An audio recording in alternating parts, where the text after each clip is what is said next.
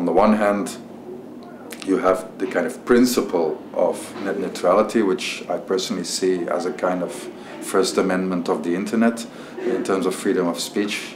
There's a link already there, but also in terms of how important it is for democracy to have an open platform that does not privilege one actor above another.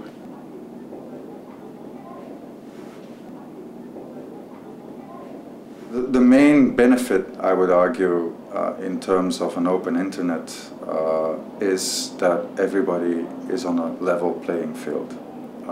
So that small companies have similar access to customers, fans, users of their services than big corporations or huge conglomerates. By having a level playing field, obviously that creates incentives and that creates opportunities.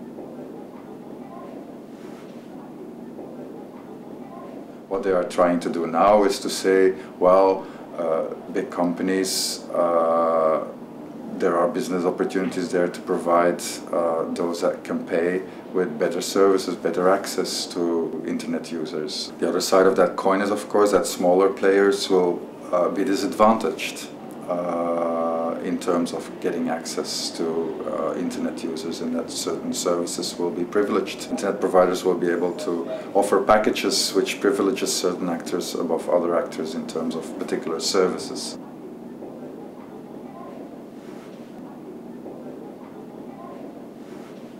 Support for net neutrality has already been addressed by the European Parliament recently by adopting a motion that they support net neutrality.